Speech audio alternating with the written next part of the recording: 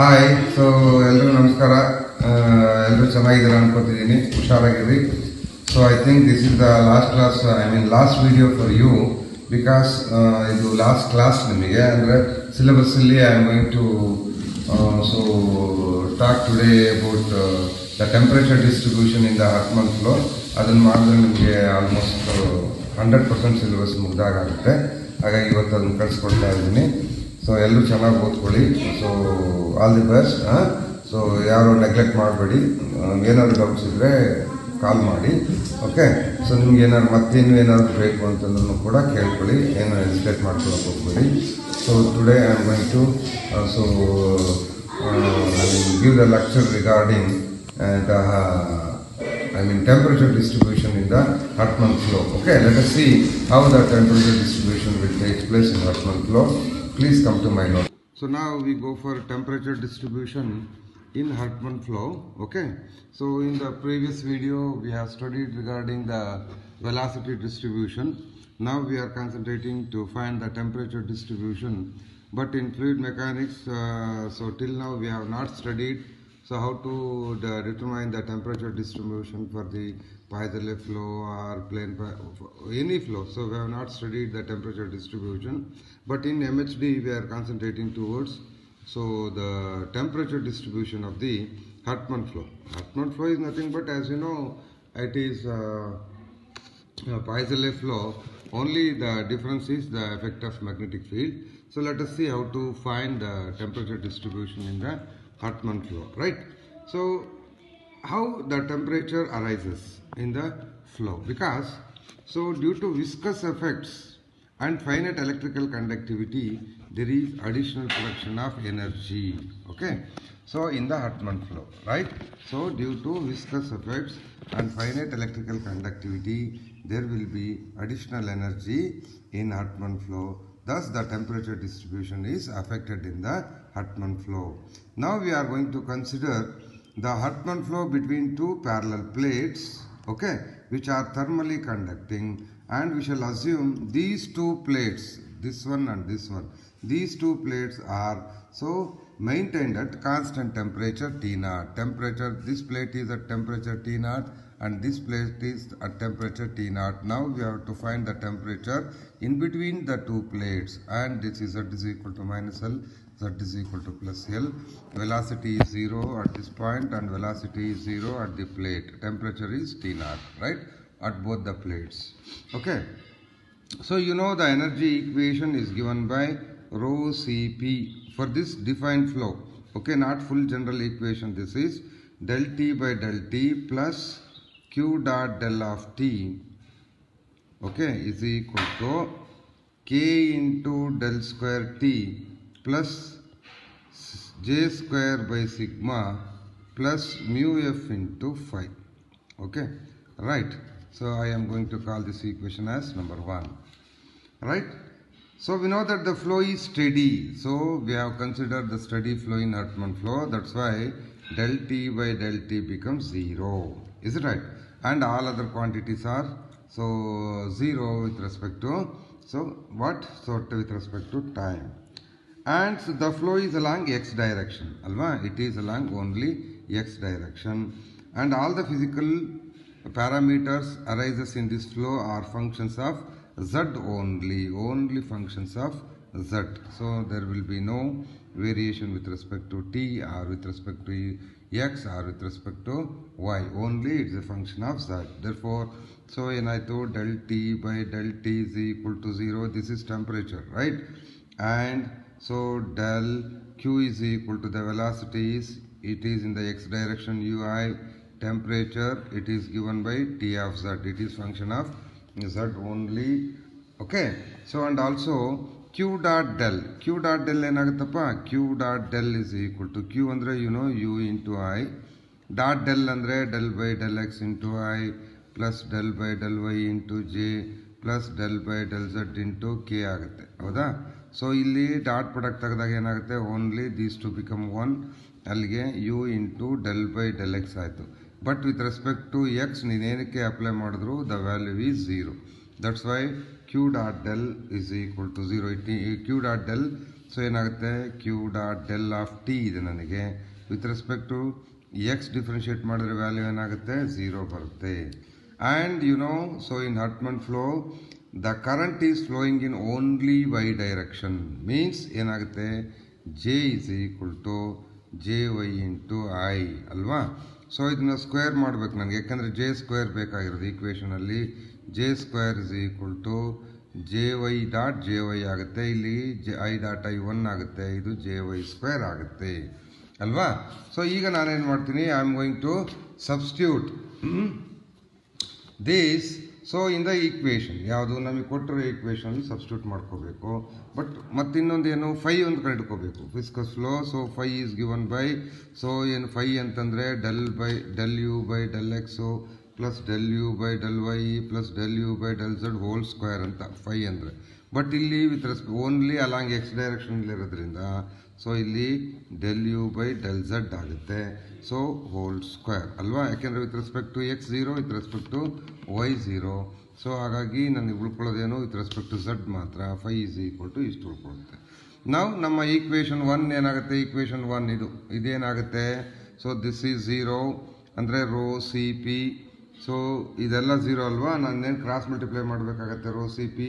So ಅವಾಗ ಇಲ್ಲಿ ಉಳ್ಕೊಳ್ಳೋದು 0 is equal to K into so D square T by D T square. ಏಕೆಂದರೆ so ಅಲ್ಲಿ ನಾನು ಡಿ ಸ್ಕ್ವೇರ್ ಇಲ್ಲ, ಇಲ್ಲಿ ಹೆಂಗೆ ಇದನ್ನು ಲ್ಯಾಪ್ಲಾಸ್ ಏನು apply ಮಾಡಬೇಕಲ್ವಾ.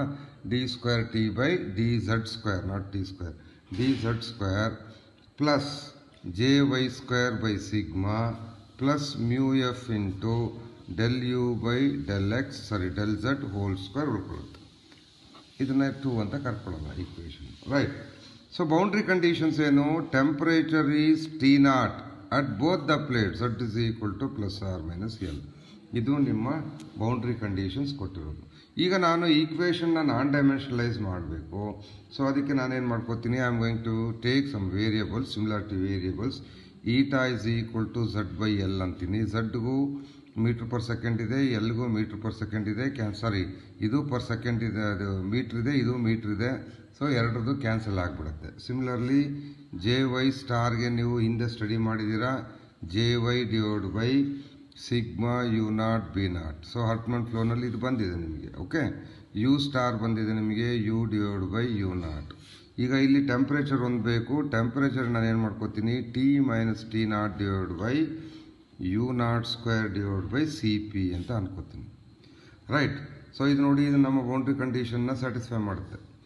T is equal to T not at Z is equal to L, 0 ಆಯಿತು. T is equal to T not at Z is equal to minus L, ಅಲ್ಲೂ ಕೂಡ 0 ಆಯಿತು. ಅಂದರೆ theta is equal to 0 at Z is equal to plus R minus L. Boundary conditions ಬಂದ್ಬಿಡ್ತು. Plus R minus Z is equal to plus R minus L ತಗೊಳ್ಳೋದ್ರಲ್ಲಿ ಅರ್ಥ ಇಲ್ಲ. Z ಅಂದ್ರೆ ಏನು, eta L is equal to plus R minus L. ಎರಡೂ ಕಡೆ cancel ಮಾಡಿದ್ರೆ eta is equal to ಏನಾಯಿತು, plus R minus 1 ಆಯಿತು. ಸೊ ನಾನು ಕೊಟ್ಟಿದ್ದು T is equal to T not at Z is equal to plus R minus L ಇದ್ದಿದ್ದು boundary conditions ಏನಾಯಿತು, theta is equal to 0 at eta is equal to plus R minus 1 ಆಯಿತು. Okay, so these are the boundary conditions. ಈಗ ಈ ವ್ಯಾಲ್ಯೂಸ್ನ ನೀವು substitute ಮಾಡಿದ್ರೆ ಕೊಟ್ಟಿರೋ ಈಕ್ವೇಷನಲ್ಲಿ ಏನು ಬರುತ್ತೆ. ಸೊ ಏನು ಸಬ್ಸ್ಟಿಟ್ಯೂಟ್ ಮಾಡಿದ್ದೀನಿ ನೋಡಿ, ಇಲ್ಲಿ ನಾನು 0 is equal to, look here ಅಲ್ವಾ, 0 ಇಸ್ ಈಕ್ವಲ್ ಟು ಅದೇನಪ್ಪ, 0 is equal to K into del square T by del Z square ಇದೆ ಅಲ್ವಾ. ಟೀಗೆ ಸಬ್ಸ್ಟಿಟ್ಯೂಟ್ ಮಾಡಬೇಕು. ಟೀಗೆ ಸಬ್ಸ್ಟಿಟ್ಯೂಟ್ ಮಾಡಿದ್ರೆ ಇದೇನಾಗುತ್ತೆ, you not square into theta divide by C P cross multiply ಮಾಡಿದ್ರೆ ಅಲ್ವಾ. So ಹೌದಿಲ್ಲ. So ಇಲ್ಲಿ is equal to T minus T not ಇದೆ. T not ನೀ ಕಳಿಸಿ ಈಚೆ ಕಳಿಸಿದ್ರೆ ಏನಾಯಿತು, ಪ್ಲಸ್ ಟಿ ನಾಟ್ ಆಯಿತು ಅಲ್ವಾ, ಈಸ್ ಈಕ್ವಲ್ ಟು ಟಿ ಆಯಿತು. ಅಲ್ಲಿ ಡೆರಿವಿಟಿವ್ ಇರೋದ್ರಿಂದ ಸೊ ಇಲ್ಲೇನಾಗುತ್ತೆ, ಓನ್ಲಿ ನನಗೆ ಥೀಟಾಗ ನಾನು ವಿತ್ ರೆಸ್ಪೆಕ್ಟ್ ಟು ಇದನ್ನು ಡಿಫ್ರೆನ್ಷಿಯೇಟ್ ಮಾಡಬೇಕು. ಈ ಟಿ ನಾಟ್ 0 ಆಗಿಬಿಡುತ್ತೆ. ಅವಾಗ ಏನು ಉಳ್ಕೊಳ್ಳುತ್ತೆ, you not square by C P ಉಳ್ಕೊಳ್ಳುತ್ತೆ ಅಲ್ವಾ. You not square by C P ಉಳ್ಕೊಂತು. ಹಾಗೆ ಸೊ ಇಲ್ಲಿ ಝಡ್ ಸ್ಕ್ವೇರ್ ಇದೆ. ಝಡ್ ಅಂದರೆ ಏನು, ಈಟಾ ಸ್ಕ್ವೇರ್ ಎಲ್ ಸ್ಕ್ವೇರ್. ಆವಾಗ 1/L² ಹೊರಗಡೆ ಬರುತ್ತೆ. ಅವಾಗ ಉಳ್ಕೊಂಡಿದ್ದೇನು, del square theta divide by del eta square ಉಳ್ಕೊಳ್ತು ಅಲ್ವಾ. Plus J Y star J ವೈನ ಏನಂತ ಬರೀತೀರಿ ನೋಡಿ, J Y is equal to cross multiply ಮಾಡಿದ್ರೆ sigma square you not square B not square into J Y star square ಅಂತ. ಹೌದೇನ್ರಿ? So and then divide by sigma ಅಲ್ಲಿದೆ, sigma ಅಲ್ಲಿ ಹಾಗೆ ಬರೀತೀನಿ. ಹೌದಾ? ಪ್ಲಸ್ ಮ್ಯೂ ಎಫ್ ಇಂಟು ಮತ್ತೆ ಅಲ್ಲಿ del you by del Z. You ಅಂದರೆ you not square, you naught into you star, ಅಲ್ಲಿಗೆ ಸ್ಕ್ವೇರ್ ಹೋಲ್ ಸ್ಕ್ವೇರ್ ಇರೋದ್ರಿಂದ ಯು ನಾಟ್ ಸ್ಕ್ವೇರ್ ಹೊರಗಡೆ ಬರುತ್ತೆ. ಝಡ್ಗೆ ಏನು ಬರುತ್ತೆ? ಎಲ್ ಸ್ಕ್ವೇರ್ ಹೊರಗಡೆ ಬರುತ್ತೆ, ಏಕೆಂದರೆ ಹೋಲ್ ಸ್ಕ್ವೇರ್ ಇದೆ. ಇಲ್ಲಿ ಉಳ್ಕೊಳ್ಳೋದೇನು? Del you star by del eta whole square ಉಳ್ಕೊಳ್ಳುತ್ತೆ. ಅದನ್ನಪ್ಪ ಇದಿಷ್ಟು ಉಳ್ಕೊಳ್ತು, ರೈಟ್? This equal to 0. ನಾನು ಸಿಂಪ್ಲಿಫೈ ಮಾಡ್ತೀನಿ ಈಗ. ನೋಡಿ, ಇಲ್ಲಿ ಯು ನಾಟ್ ಸ್ಕ್ವೇರ್ ಇದೆ, ಇಲ್ಲಿ ಯು ನಾಟ್ ಸ್ಕ್ವೇರ್ ಇದೆ, ಈ ಟರ್ಮಲ್ಲಿ ಯು ನಾಟ್ ಸ್ಕ್ವೇರ್ ಇದೆ. 3 ಟರ್ಮಲ್ಲಿ ನಾನು ಹೊಡೆದಾಕ್ಬಿಡ್ತೀನಿ. ಉಳ್ಕೊಂಡ್ರೇನು? K by C P into L square into del square ಬದಲು ಡಿ ಸ್ಕ್ವೇರ್ ಅಂತ ಬರಿತೀನಿ, ಯಾಕೆಂದರೆ ಒಂದೇ ವೇರಿಯಬಲ್ ಆಯಿತು, ಡಿ ಈಟಾ ಸ್ಕ್ವೇರ್ ಪ್ಲಸ್ ಒಂದು sigma ಹೊಡೆದಾಕ್ತೀನಿ, sigma B not square into J Y star square plus mu F divide by L square ಉಳ್ಕೊಂಡಿದೆ ಇಲ್ಲಿ. D you by D eta whole square ಆಯಿತು, is equal to 0. ಅದನ್ನಪ್ಪ ಇಲ್ಲಿ. ನಾನೇನು ಮಾಡ್ತೀನಪ್ಪ ಅಂತಂದರೆ, ಒಂದು ನ್ಯೂನ ನಾನು ಇಲ್ಲಿ L square throat equation ಬದಲು ಇಲ್ಲಿ ಒಂದು ಏನು ಮಾಡ್ಕೋತೀನಿ, ರೋ ನ್ಯೂ ಇಂದ ಡಿವೈಡ್ ಮಾಡ್ಕೋತೀನಿ, ರೋ ಇನ್ ನ್ಯೂ ಇಂದ ಮಲ್ಟಿಪ್ಲೈ ಮಾಡ್ಕೋತೀನಿ. ರೋ ಇನ್ ನ್ಯೂ ಇಂದ ಡಿವೈಡ್, ರೋ ನ್ಯೂ ಇಂದ ಮಲ್ಟಿಪ್ಲೈ ಮಾಡ್ಕೋತೀನಿ. ಇದನ್ನು ಯಾಕೆ ಮಾಡಿದೆ ಅಂತೇಳಿ ನಾನು ನಿಮಗೆ ಆಮೇಲೆ ಹೇಳ್ತೀನಿ, ರೈಟ್? ಈಗ ನೀವು K divide by rho new C P ಇದಿಷ್ಟನ್ನು ಒಂದು ಟರ್ಮ್ ತಗೊಂಡು ಅದನ್ನು ಪಿ ಆರ್ ಅಂತ ಇಟ್ಕೋತೀನಿ. ಅಲ್ಲಿ ಏನು ಮಾಡ್ಕೋತೀನಿ, ಅದನ್ನು ಪಿ ಆರ್ ಅಂತ ಬರಿತೀನಿ, ಅಂದರೆ 1/PR. Actually rho new C P divide by ಕೆನ ನಾವು ಪಿ ಆರ್ ಅಂತ ಬರಿತೀವಿ, ಹಾಗಾಗಿ ಇದು 1/PR ಆಗುತ್ತೆ. ಉಳಿದಿದ್ದೇನು? Rho new divide by L square ಉಳ್ಕೊಂಡಿದೆ into D square theta by D eta square. ಈ ಪಿ ಆರ್ನ you call it as ಪ್ರಾಂಡಲ್ number ಅಂತ ಕರಿತೀವಿ. PRANDTL ಪ್ರಾಂಡಲ್ ನಂಬರ್ ಅಂತ ಕರಿತೀವಿ. ಅದರ ಡೆಫಿನಿಷನ್ ಆಮೇಲೆ ಹೇಳ್ತೀನಿ ನಾನು ನಿಮಗೆ. ಈಗ ತಿಳ್ಕೊಂಡಿರಿ ಇದನ್ನು. ಪಿ ಆರ್ ಅಂದರೆ ಇಷ್ಟನ್ನು ಬರೆದಿದ್ದೀನಿ, right? Plus sigma B not square into J Y star square plus mu F divide by L square into D you by D eta whole square is equal to 0 ಆಯಿತು ಅಲ್ವಾ? ಈಗ ಮತ್ತೆ further simplification ಮಾಡಿದ್ರೆ ನಾನೇನು ಮಾಡ್ತೀನಿ, new C P ಇತ್ತಲ್ವಾ, ಇದನ್ನು ಅವನು ಏನೇನು ಇದರ ಡಿವೈಡ್ ಮಾಡಬೇಕು ಎಲ್ಲ ಒಂದು ಕಡೆಯಿಂದ ಡಿವೈಡ್ ಮಾಡ್ಕೊಂಡು ಬಂದುಬಿಡ್ತೀನಿ ನಾನೀಗ, ರೈಟ್? ಡಿವೈಡ್ ಮಾಡ್ಕೊಂಡು ಬಂದರೆ ನೀವೇನಾಯಿತು, ಇದನ್ನು ಮ್ಯೂ ಎಫ್ ಅಂತ ಕರಿತೀವಿ, ನಿಮಗೆ ಗೊತ್ತಿದೆ ಇದನ್ನು ರೋ ಇಂಟು ನ್ಯೂನ ಅಂತ ಕರಿತೀವಿ ಮ್ಯೂ ಎಫ್, ಯಾಕೆಂದರೆ new is equal to mu by rho ಅಂತ, ಕೋಎಫಿಷಿಯಂಟ್ ಆಫ್ ವಿಸ್ಕಾಸಿಟಿ ಅಂತ ಡೆಫಿನೇಷನ್ ಗೊತ್ತಿದೆ. ಹಾಗಾಗಿ ರೋ ನ್ಯೂನ ನೀವೇನಂತ ಕರಿಬೋದು, ಮ್ಯೂ ಅಂತ ಕರಿಬೋದು. ಅಂದರೆ ಮ್ಯೂ ಎಫ್, ಇಲ್ಲಿ ಮ್ಯೂ ಎಫ್ ಅಂತ ನೊಟೇಷನ್ ತೊಗೊಂಡಿದ್ದೀನಿ, ದಟ್ಸ್ ವೈ ಮ್ಯೂ ಎಫ್ ಅಂತ ಕರಿತೀನಿ. ಇಲ್ಲೇನಾಯಿತು, 1/PR into mu F by L square into D square theta by D eta square plus sigma B not square J Y star square plus mu F divide by L square into D you by D eta whole square is equal to 0. ಈಗ mu F by L ಸ್ಕ್ವೇರಿಂದ throughout equation divide ಮಾಡಿಬಿಡ್ತೀನಿ. ಆವಾಗ 1/PR into D square theta by D eta square plus ಇಲ್ಲೇನಾಯಿತು, sigma B not square L square divide by mu F ಆಯಿತು into J Y star square plus ಇದು cancel ಆಯಿತು, D you by D eta whole square is equal to 0 ಆಯಿತು ಅಲ್ವಾ? ಇದನ್ನೆಲ್ಲ ಏನು ಅನ್ಕೋತೀನಪ್ಪ ನಾನು ಅಂತಂದರೆ, ಇದಿಷ್ಟು ಟರ್ಮ್ನ I am going to take it as magnetic field, magnetic term ಅಂತ ಇಟ್ಕೋತೀನಿ. ಅದನ್ನು we call it as ಹರ್ಟ್ಮನ್ number ಅಂತ ಕರಿತೀವಿ. That is nothing but sigma B not square L square by mu F. Okay, square root of this ನಾವೆಂತ ಕರಿತೀವಿ, so ಹರ್ಟ್ಮನ್ number. Okay, so ಅಥವಾ ಚಂದ್ರಶೇಖರ್, ಹಿಂಗೆ ಬೇರೆ ಬೇರೆ ನೇಮಲ್ಲಿ ಕರಿತೀವಿ. This is so called ಹರ್ಟ್ಮನ್ number ಅಂತ ಕರಿತೀವಿ, ರೈಟ್. ಸೊ ಸಬ್ಸ್ಟಿಟ್ಯೂಟ್ ಮಾಡಿದ್ರೆ ನಿಮ್ಮ ಈಕ್ವೇಷನ್ ಏನಾಯಿತು, D square theta by D eta square is equal to minus PR into du star by d eta whole square plus m square into jy star square ಆಯಿತು. ಯಾಕೆಂದರೆ M ಅಂದರೆ ಇಲ್ಲಿ substitute ಮಾಡಿದೆ, ಇದು M square ಆಯಿತು ಅಲ್ವಾ. So ಈ substitute ಮಾಡೋದಕ್ಕೆ ಈ ಈಕ್ವೇಷನ್ ಈ ಫಾರ್ಮಿಗೆ ಬಂದು ನಿಂತ್ಕೊಂತು. ಈಗ ನನಗೆ ಇದರಲ್ಲಿ D you by D eta ಅಂದರೆ ಏನು ಗೊತ್ತಿಲ್ಲ, ಜೆ ವೈ ಅಂದರೆ ಏನು ಗೊತ್ತಿಲ್ಲ. ಅದನ್ನು ನಾನು first ಕಂಡಿಡ್ಕೋಬೇಕು. But you know what is you star. You star ಅಂತಂದ್ರೆ ಏನು, M into cos hyperbolic M minus cos hyperbolic M eta divide by M cos hyperbolic M minus sine hyperbolic M ಅಂತ ನಿಮಗೆ ಗೊತ್ತಿದೆ. ಹರ್ಟ್ಮನ್ ಫ್ಲೋನಲ್ಲಿ ವೆಲಾಸಿಟಿ ಡಿಸ್ಟ್ರಿಬ್ಯೂಷನ್ ಮಾಡಿದ್ದೀವಿ ನಾವು, ಅಲ್ವೇನಪ್ಪ. Okay, so ಈಗ ನಾನೇನು ಮಾಡ್ತೀನಿ, ಡಿಫ್ರೆನ್ಷಿಯೇಟ್ ಮಾಡ್ತೀನಿ. ಯಾಕೆಂದರೆ ನನಗೆ D you star by D eta ಬೇಕು. du star by d eta is equal to m divided by ಇದು ಇಷ್ಟು ಹಂಗೆ ಇರುತ್ತೆ ಇದು. ಸೊ ಇಲ್ಲಿ ಇದು 0 ಆಗುತ್ತೆ ಡಿಫ್ರೆನ್ಷಿಯೇಟ್ ಮಾಡಿದ್ರೆ. ಕಾಸನ್ನು ಡಿಫ್ರೆನ್ಷಿಯೇಟ್ ಮಾಡಿದ್ರೆ ಸೊ ಅದು ಆ್ಯಕ್ಚುಲಿ ಹೈಪರ್ಬೋಲಿಕ್ ಇರೋದ್ರಿಂದ ಮೈನಸ್ ಸೈನ್ ಆಗಲ್ಲ, ಅದು ಆ್ಯಸ್ ಇಟ್ ಈಸ್ ಇರುತ್ತೆ, ರೈಟ್. ಆ್ಯಸ್ ಇಟ್ ಈಸ್ ಇರುತ್ತೆ. ಏನಾಗುತ್ತೆ, ಮೈನಸ್ ಎಮ್ ಸ್ಕ್ವೇರ್ ಆಯ್ತು. ಇದ್ರಾಗ ಒಂದು ಹೊರಗಡೆ ಬರುತ್ತಲ್ಲ M square, sine hyperbolic M eta divide by M cos hyperbolic M minus sine hyperbolic M ಆಯಿತು. Is it right. ಸೊ ಇದಿಷ್ಟು ಡಿ ಸ್ಕ್ವೇರ್. ಇದನ್ನು ಹೋಲ್ ಸ್ಕ್ವೇರ್ ಮಾಡಿದ್ರೆ ಏನಾಗುತ್ತೆ, ಹೋಲ್ ಸ್ಕ್ವೇರ್ ಮಾಡಿದ್ರೆ ಇಲ್ಲಿ ಮೈನಸ್ ಸೈನ್ ಹೋಯ್ತು, ಇದು ಎಮ್ ಟು ದಿ ಪವರ್ 4 ಆಯಿತು. ಸೊ ಇಲ್ಲಿ ಸ್ಕ್ವೇರ್ ಆಯಿತು, ಇದು ಹೋಲ್ ಸ್ಕ್ವೇರ್ ಆಯಿತು. ಸರಿ ಏನ್ರಿ. ಸೊ ಇದಿಷ್ಟು ನಿಮಗೆ ವ್ಯಾಲ್ಯೂ ಬಂದಾಯಿತು. ಯಾವುದಕ್ಕೆ, this is for sorry, so ಇದೇನು ಗಾಳಿನ ಇದು. Okay, so this is for ಏನಾಯಿತು,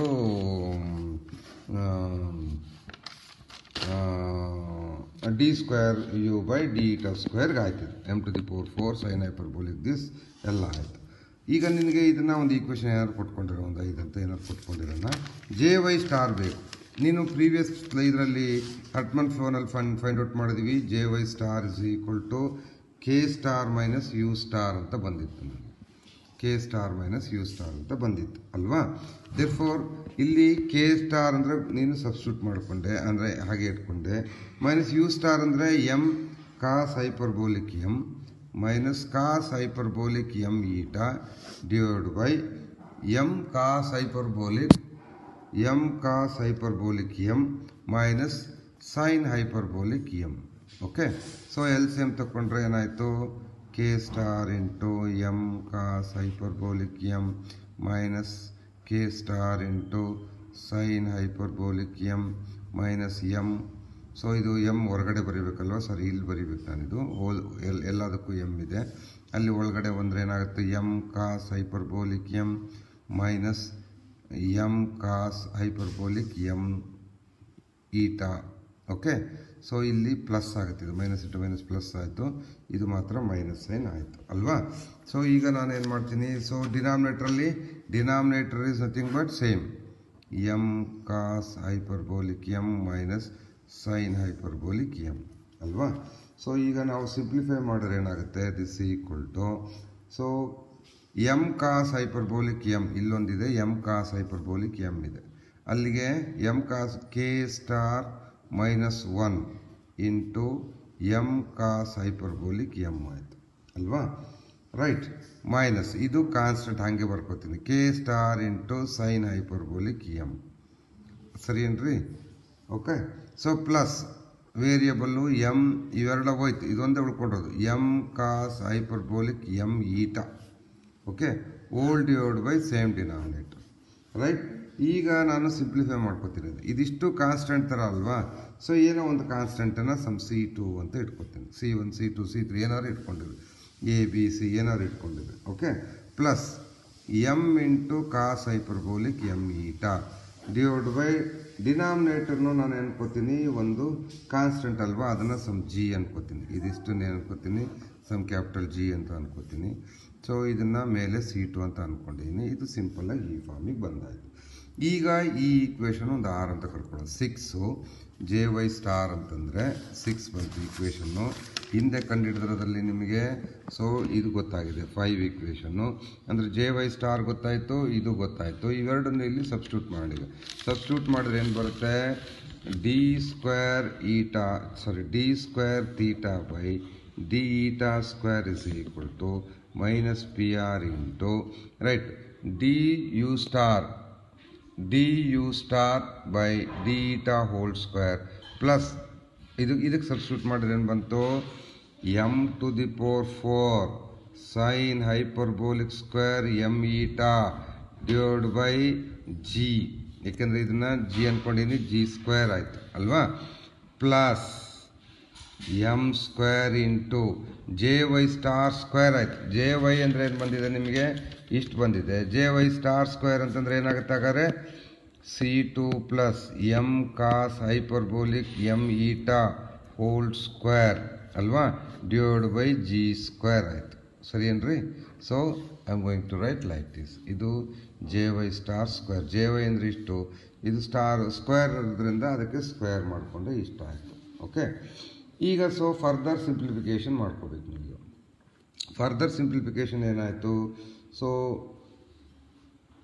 ಡಿ ಈಟಾದಲ್ಲಿ ಏನೇನು ಹೊರಗಡೆ ಬರುತ್ತೆ, ಏನೇನು ಚಾನ್ಸಸ್ ಇದೆ ಹೊರಗಡೆ ಬರಲಿಕ್ಕೆ, ಅದನ್ನು ತಗೋಣ. ರೈಟ್, ಸೊ ಇಲ್ಲಿ m square so m square may be constant. Okay, so ಇಲ್ಲಿ ಇದನ್ನ ಟೋಟಲ್ ನಾವು ಬಿಡಿಸ್ಕೋಬೇಕಾಗುತ್ತೆ. ಬಿಡಿಸ್ಕೊಂಡ್ರೆ ಮಾತ್ರ ನಮಗೆ so there is A chance to get something. Okay, so this is equal to minus PR into m⁴ sine hyperbolic square m eta divide by G square. Okay, ಅಲ್ಲೇನು ನನಗೆ m square ಏನಾದ್ರು ಇತ್ತು ಅಲ್ಲಿ ಈಕ್ವೇಷನಲ್ಲಿ? ಏನೂ ಇರಲಿಲ್ಲ, ನನಗೇನು ಇರಲಿಲ್ಲ ಅಲ್ಲಿ. ಸೊ ಹಾಗಾಗಿ ಹಾಗೆ ಇದೆ ಅದು. ರೈಟ್, ಸೊ m⁴ ಅಷ್ಟೇ. Right, so plus m square into C2 square plus m⁴ into cos hyperbolic m eta square plus 2 times m square C2 into m³ ಆಯಿತು. ಇದೊಂದು m ಸ್ಕ್ವೇರ್, ಇದೊಂದು m³ into C2 into cos hyperbolic m eta hole divide by G square ಅಲ್ವೇನಪ್ಪ. So ಇದನ್ನು simplify ಮಾಡಿಕೊಂಡ್ರೆ ಏನಾಗುತ್ತೆ? This equal to minus PR. m ಸ್ಕ್ವೇರ್ನ ಹೊರಗಡೆ ತೆಗಿಬೋದು, ಎಲ್ಲದರಲ್ಲೂ m square common ಇದೆ, m square G square common ಇದೆ, ಹೊರಗಡೆ ತೆಗೆದ್ಬಿಡೋಣ. So ಉಳ್ಕೊಂಡಿದ್ದೇನೆ ನನಗಿಲ್ಲಿ m square into sine hyperbolic square m eta. Okay, ಇದು ಕಾನ್ಸ್ಟೆಂಟು ಪ್ಲಸ್ ಸಮ್ C1 ಅನ್ಕೋತೀನಿ, ಇದನ್ನು ಬರೀ ಕಾನ್ಸ್ಟೆಂಟ್ ಅಲ್ವಾ. ಪ್ಲಸ್ ಇಲ್ಲಿ ಹೈಪರ್ಬೋಲಿಕ್ ಈಟಾ ಇದೆ, ಇದರಲ್ಲೂ ಹೈಪರ್ಬೋಲಿಕ್ ಇಲ್ಲ, ಬೇರೆ ಬರೆದ್ಬಿಟ್ರೆ m ಸ್ಕ್ವೇರ್ ಕಾಸ್ ಹೈಪರ್ಬೋಲಿಕ್ ಸ್ಕ್ವೇರ್ m ಈಟಾ, ಇಲ್ಲಿ plus 2m into C2 into cos hyperbolic m eta ಅಲ್ವಾ ಹೋಲ್ ಡಿವೈಡ್ ಬೈ ಇಲ್ಲ, ಹೊರಗಡೆ ತೆಗೆದ್ಬಿಟ್ಟೀನಿ. ಬಟ್ ನಿಮಗೆ ಗೊತ್ತಿದೆ sine hyperbolic square plus cos hyperbolic ಸ್ಕ್ವೇರ್ನೇ ಅಂತ ಬರಿಬೋದು 2 ಕಾಸ್ ಹೈಪರ್ಬೋಲಿಕ್ 2θ ಅಂತ ಬರೀಬೋದು ಅಲ್ವಾ. So cos square theta plus cos hyperbolic square theta plus sine hyperbolic square theta is equal to ಏನು ಬರೀಬೋದು? 2 ಕಾಸ್ ಹೈಪರ್ಬೋಲಿಕ್ 2θ ಅಂತ ಬರೀಬೋದು. ಅಕಾರ್ಡಿಂಗ್ ಟು ದಟ್ ನೋಡಿ, ಇಲ್ಲಿ ಇದು ಪ್ಲಸ್ ಇದು ಆಯಿತು, m ಸ್ಕ್ವೇರ್ ಇಸ್ ಕಾಮನ್. ಹಾಗಾದ್ರೆ ಏನು ಬರಿಬೋದು ಇದನ್ನು? Minus PR m square divide by G square into, so ಅಲ್ಲಿ ಮಾಡಿಕೊಂಡ್ರೆ ಏನಾಯಿತು? ಸೊ 2 ಟೈಮ್ಸ್ ಅಲ್ವಾ, 2 ಟೈಮ್ಸ್ m ಸ್ಕ್ವೇರ್ ಕಾಸ್ hyperbolic 2m eta plus some C1 square plus 2C2 m into cos hyperbolic m eta. Okay, so next ಏನು ಮಾಡ್ತೀನಿ, ಇದನ್ನೊಂದು ಬೇರೆ ಏನಾರು constant ಅಂತ ಅಂದ್ಕೊಂಡ್ಬಿಡೋಣ, ಸುಮ್ಮನೆ ಅಷ್ಟುದ್ದ ಬರೆಯೋದು ಬೇಡ. So this is D square theta by D eta square is equal to some constant A ಅನ್ಕೋತೀನಿ, ಏನೋ ಒಂದು notation just. Okay, into 2m square cos hyperbolic 2m eta plus 2c2m into cos hyperbolic m eta plus some c1 square ಅಂತ ಆಯ್ತು. ಈಗ so now you can integrate. So d theta by d eta is equal to integrate ಮಾಡಿದ್ರೆ a into 2m square constant cos hyperbolic ಗೆ integrate ಮಾಡಿದ್ರೆ what you will get, you are going to get so sin hyperbolic m eta, sin hyperbolic 2m eta divided by 2m ಅಲ್ವಾ. So ಅಲ್ಲಿ 1m ಏನಾಯಿತು cancel ಆಯಿತು, 1 2 ಏನಾಯಿತು cancel ಆಯಿತು ಅಲ್ವಾ. Plus C ಇಲ್ಲಿ 1m ಬರುತ್ತೆ, 1 2 ಬರುತ್ತೆ, ಕ್ಯಾನ್ಸಲ್ ಆಗ್ಬಿಟ್ಟು c2 into sine hyperbolic m eta ಉಳ್ಕೊಂತು ಅಲ್ವಾ. ಯಾಕೆಂದರೆ ಡಿವೈಡ್ ಬೈ ಬಂದಿತ್ತಲ್ವಾ, ಡಿವೈಡ್ ಬೈ ಬರ್ದ್ಬಿಡಬೇಕಾದ್ರೆ ಅದನ್ನ ಡಿವೈಡ್ ಬೈ 2m ಆಯಿತು, ಇಲ್ಲಿ 2m ಇತ್ತು, ಈ 2m ಕ್ಯಾನ್ಸಲ್ ಆಯಿತು. Plus c1 square into sum eta ಆಯಿತು, ಪ್ಲಸ್ ಸಮ್ ಕಾನ್ಸ್ಟೆಂಟ್ ಎ ಅಂತ ಸ್ಮಾಲ್ ಎ ಅಂತ ಅನ್ಕೊಂಡು, ಯಾಕಂದರೆ ಕಾನ್ಸ್ಟೆಂಟ್ ಆಫ್ ಇಂಟಿಗ್ರೇಷನ್ ಬಂತು. ನೆಕ್ಸ್ಟ್ ಇನ್ನೊಂದ್ಸಲಿ ಇಂಟಿಗ್ರೇಟ್ ಮಾಡಿದ್ರೆ ಏನು ಬರುತ್ತೆ ನಿಮಗೆ, ಸಾರಿ simplify ಮಾಡ್ಕೊಳ್ಳಿದ್ದು, A into M into sine hyperbolic 2m eta okay plus c2 into sine hyperbolic m eta plus c1 square into eta plus some arbitrary constant. ಈಗ ಇನ್ನೊಂದ್ಸಲಿ eta integrate ಮಾಡಿದ್ರೆ theta is equal to A into ಇಲ್ಲಿ again sign ಇದ್ದಿದ್ದು ಏನಾಗುತ್ತೆ ಕಾಸ್ ಆಗುತ್ತೆ, so ನಿಮ್ಮ ಕೆಳಗಡೆ 2m ಬರುತ್ತೆ, so m cancel ಆಗುತ್ತೆ, 2 ಮಾತ್ರ ಹಾಗೆ ಉಳ್ಕೊಳ್ಳುತ್ತೆ, ಕಾಸ್ hyperbolic 2m eta divide by 2 ಆಯಿತು, m ಏನಾಯಿತು ಕ್ಯಾನ್ಸಲ್ ಆಯಿತು. ಪ್ಲಸ್ ಇಲ್ಲಿ ಕ್ಯಾನ್ಸಲ್ ಆಗಲಿಕ್ಕೆ ಉಳಿದಿಲ್ಲ, ಇಲ್ಲಿ c2 ಬೈ 2m ಇಂಟು ಸರಿ c2 ಬೈ m ಅಷ್ಟೇ. ಇಲ್ಲಿ 2m ಹೆಂಗೆ ಹೊಡೆದಾಕ್ತೆ ನಾನು, 2m ಹೊಡೆಯಂಗಿಲ್ಲ, ಇಲ್ಲಿ 2m ಇತ್ತು, ಇಲ್ಲೇನು ಕಾಸಲ್ಲಿ 2 ಇಲ್ಲ ಅಲ್ವಾ, ಇಲ್ಲಿ ಓನ್ಲಿ m ಬರುತ್ತೆ, ಈ 2 ಹಾಗೆ ಉಳ್ಕೊಂಡಿರುತ್ತೆ, ಸಾರಿ ಇಲ್ಲಿ 2 ಹಾಗೆ ಇರ್ಕೊಂಡಿರುತ್ತೆ, m into cos hyperbolic m eta plus ಇದೇನಾಯಿತು c1 square right into eta square divide by 2 plus A eta ಇನ್ನೊಂದು ಕಾನ್ಸ್ಟೆಂಟ್ ಬಿ ಬಂತು, ಎ ಈಟಾ ಪ್ಲಸ್ ಇನ್ನೊಂದು ಕಾನ್ಸ್ಟೆಂಟ್ ಬಿ ರೈಟ್.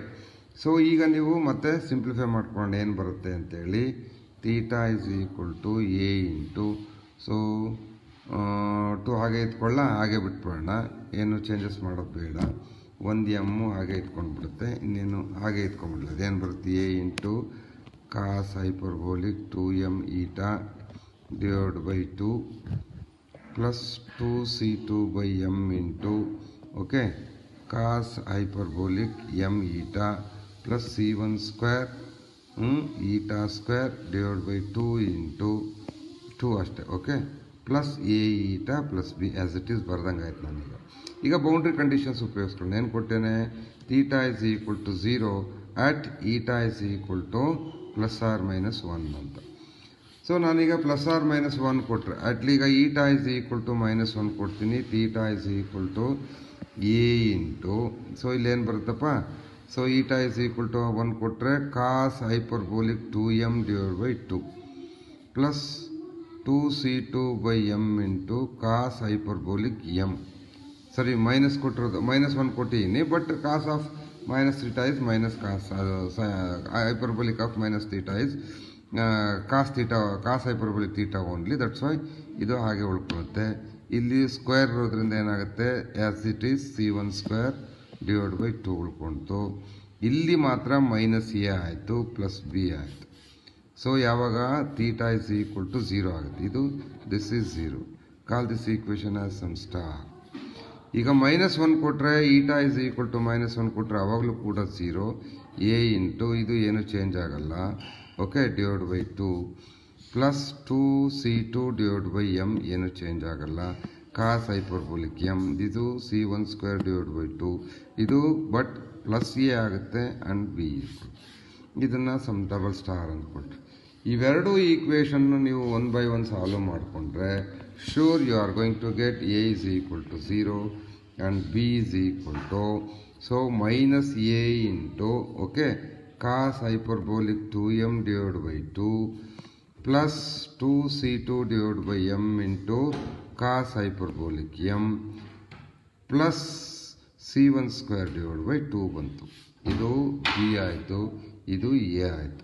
ಸೊ ಈಗೇನು ಮಾಡಬೇಕು, ಎ ಮತ್ತು ಸ್ಮಾಲ್ ಬಿ, ಸ್ಮಾಲ್ ಎ ಮತ್ತು small B ಏನಿದೆ ಅದನ್ನು ನೀವು ಥೀಟಾದಲ್ಲಿ ಸಬ್ಸ್ಟಿಟ್ಯೂಟ್ ಮಾಡಬೇಕು. ಥೀಟಾದಲ್ಲಿ ಸಬ್ಸ್ಟಿಟ್ಯೂಟ್ ಮಾಡಿದ್ರೆ you are going to get theta is equal to, so ಏನು ಎ ಇಂಟು ಮೊದಲಿದ್ದು ಅಲ್ವಾ, ಎ ಇಂಟು ಸೊ ಅಲ್ಲಿ ಇಲ್ಲಿಗೆ ಸಬ್ಸ್ಟಿಟ್ಯೂಟ್ ಮಾಡ್ಕೊಳ್ಳಿ. ಸೊ ಇಲ್ಲಿಗೆ ದಿಸ್ ಎ ಅಂತಂದ್ರೆ ಸ್ಮಾಲ್ ಎ ಅಂದರೆ 0 ಸಬ್ಸ್ಟಿಟ್ಯೂಟ್ ಮಾಡ್ತೀರಿ, ಬಿ ಅಂದರೆ ಏನು ಸಬ್ಸ್ಟಿಟ್ಯೂಟ್ ಮಾಡ್ತೀರಿ, ಇದಿಷ್ಟು ಸಬ್ಸ್ಟಿಟ್ಯೂಟ್ ಮಾಡ್ತೀರಿ ಅಲ್ವಾ. ಬಿ ಅಂದರೆ ಸಬ್ಸ್ಟಿಟ್ಯೂಟ್ ಮಾಡಿದ್ರೆ ಸೊ ನಿಮಗೆ this plus this will become the solution. That is so called the temperature distribution for the ಹರ್ಟ್ಮನ್ flow ಆಗುತ್ತೆ. ಓಕೆ, ಸೊ ಹಾಗಾಗಿ ಸೊ ಅದನ್ನು ಸಿಂಪ್ಲಿಫೈ ಮಾಡ್ಕೋತೀರಾ ಅಂದ್ಕೊಂಡಿದ್ದೀನಿ. Not ನೆಸರಿ to do all those things, ನೀವು ಅದನ್ನು ಬರೀಬಹುದು ಅಲ್ವಾ. ಅಲ್ಲಿ ಅವೆರಡು ಸಬ್ಸ್ಟಿಟ್ಯೂಟ್ ಮಾಡೋದಷ್ಟೇ. ಬಿ ಜಾಗದಲ್ಲಿ ಬರೆದ್ಬಿಟ್ರೆ ಸೊ ಎ ಜಾಗದಲ್ಲಿ 0, ಬಿ ಜಾಗದಲ್ಲಿ ಅದೇನು what ever the expression you got ಅದನ್ನು ಬರೆದ್ರೆ ಸಾಕು. ಈಗ ಆವಾಗಲೇ ಹೇಳಿದ್ದೆ ನಾನು ಹರ್ಟ್ಮನ್ ನಂಬರ್ ಅಂದರೆ ನಿಮಗೆ ಹೇಳಿಲ್ಲ, ನಾನು ಹೇಳಬೇಕು ಅಂತ. ಹರ್ಟ್ಮನ್ ನಂಬರ್, ಓಕೆ. ಹರ್ಟ್ಮನ್ ನಂಬರ್ ಅಂದರೆ ಏನು? ಹರ್ಟ್ಮನ್ number is an important non dimensional number in the study of hydromagnetic flow problems. Physically, this number represents the relative importance between square root of Lorentz force to the viscous force. Okay, Lorentz force to the viscous force, right? Viscous force ಇವೆರಡಕ್ಕೂ relation ಕೊಡುತ್ತೆ. It is the ratio of square root of the Lorentz force to the viscous force ಅಂತೇಳಿ, right. So ಇದನ್ನು simplify ಮಾಡಿದ್ರೆ ನೀವು ಇಲ್ಲಿ J cross B, ಇದು Lorentz force J cross B substitute ಮಾಡ್ತೀರಿ, ಇಲ್ಲಿ viscus force mu F into del square Q substitute ಮಾಡ್ತೀರಿ. So ಅದನ್ನು ನಿಮಗೆ ಗೊತ್ತು, ನಾನು ಹೇಳ್ಕೊಟ್ಟಿನಿ.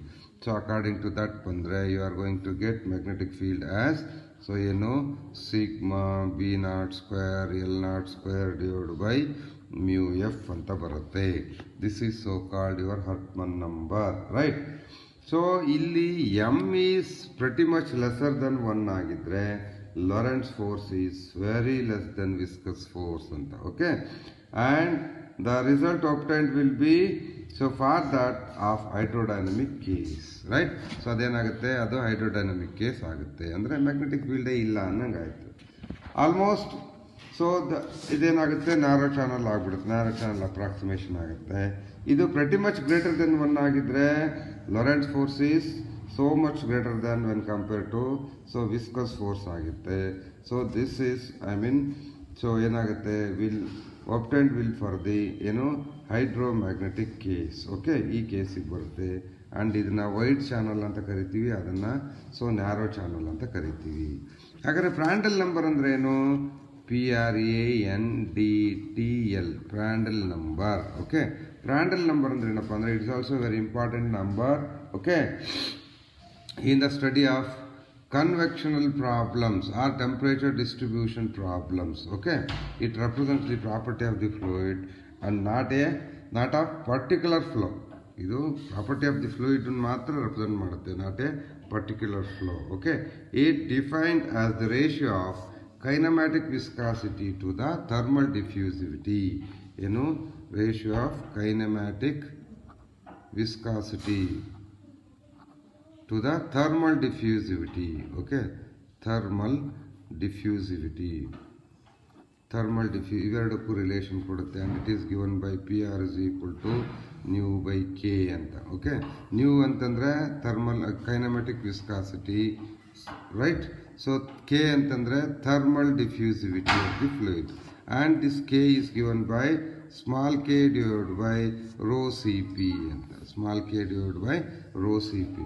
ಸ್ಮಾಲ್ ಕೆ ಅಂದರೆ ಥರ್ಮಲ್ ಕಂಡಕ್ಟಿವಿಟಿ, ರೈಟ್. ರೋ ಅಂದರೆ ಡೆನ್ಸಿಟಿ, ಸಿ ಪಿ ಅಂದರೆ ಸೊ ಸ್ಪೆಸಿಫಿಕ್ ಹೀಟ್ ಅಲ್ವಾ, ಇದು ಗೊತ್ತು ಇವನ್ನ. So this is so called ನಾವೆಂತ ಕರಿತೀವಿ, ಪ್ರಾಂಡಲ್ ನಂಬರ್ ಅಂತ ಕರಿತೀವಿ. ಪ್ರಾಂಡಲ್ number is almost 10 to the power -3 ಅಂದರೆ ವೆರಿ ಸ್ಮಾಲ್. ಯಾವುದಕ್ಕೆ ಇದು? This is for liquid metals, okay. Liquid ಮೆಟಲ್ಸ್ಗೆ ಏನಾಗಿರುತ್ತೆ, it is so small. And 0 to 1 ಇದ್ದರೆ, ಬಿಟ್ವೀನ್ 0 to 1 ಇದ್ದರೆ, if it is between 0 to 1 ಇದ್ದರೆ ಏರ್ ಅಥವಾ ಗ್ಯಾಸಸ್ಗೆ ಇದು ವರ್ಕ್ ಮಾಡುತ್ತೆ. ಪ್ಯಾನಲ್ ನಂಬರ್ ನೀವು ತಗೊಳ್ಳುವಾಗ 0 to 1 ಮಾಡಬೇಕು. ನಿಮ್ಗೇನಾದರೂ ಲಿಕ್ವಿಡ್ ತಗೊಳ್ತಾ ಇದ್ರಿ, ಫ್ಲೂಯಿಡ್ ಲಿಕ್ವಿಡ್ ತಗೊಳ್ತಾ ಇದ್ರೆ it should be 2 to 10. Okay, 2 to 10 ತಗೊಂಡ್ರೆ it represents for the water, right. So by this, I have completed my syllabus totally, right. ಯಾವುದನ್ನು ಉಳಿಸ್ಕೊಂಡಿಲ್ಲ ನಾನು. So 100% syllabus is completed to you people. Actually, so while doing these videos, I have given trouble to my son Mayura. He only take the risk, he only took the risk to make videos. ಅಲ್ಲಿ ಏನೇನು ಮಾಡಿದ್ದಾನೆ, video ಮಾಡಿರೋದು, ಅದಕ್ಕೆ ಅಲಂಕಾರ ಮಾಡಿರೋದು, so ಅದಕ್ಕೆ ಏನೇನು ಮಾಡಿದ್ದಾನೆ ಎಫೆಕ್ಟು, ಅದೆಲ್ಲ ಅವ್ನು ಮಾಡಿರೋದೇ, ನಾನು ಮಾಡಿರೋದು ಏನೂ ಇಲ್ಲ, ರೈಟ್. ಸೊ ನಾನೇನು ಬರೀ ಪಾಠ ಮಾಡಿರೋದಷ್ಟೇ. ಪಾಪ ಅವನ ಟೈಮನ್ನು ನಾನು ತೊಗೊಂಡು ಸೊ ನನಗೆ ಉಪಯೋಗಿಸ್ಕೊಂಡಿದ್ದೀನಿ ಅವನ ಟೈಮನ್ನು. So I should thankful to him. ನಿಮ್ಮ ಪರವಾಗಿ ನಾನು ಅವನಿಗೆ ಥ್ಯಾಂಕ್ಸ್ ಹೇಳ್ಬಿಡ್ತೀನಿ. ಚೆನ್ನಾಗಿ ಓದ್ಕೊಳ್ಳಿ. ಸೊ ನಿಮಗೆ ಮೊನ್ನೆ ಬಂದಿದ್ದೇನೆ, ಆಗಸ್ಟ್ಗೆ ಎಕ್ಸಾಮು ಹಾಗೆ ಹೀಗೆ ಅಂತ ಬಂದೆ, ಅಂದರೆ ರೀಓಪನ್ ಎಲ್ಲ ಬಂದಿದೆ. ಸೊ ಹಾಗಾಗಿ ಒಂದು ಸ್ವಲ್ಪ ಕೇರ್ಫುಲ್ಲಾಗಿ ರೆಡಿ ಆಗಿರಿ. ಸೊ ನೋಡೋಣ ಏನೇನಾಗುತ್ತೆ ಅಂತೇಳಿ. So all the best. God bless you. Thank you.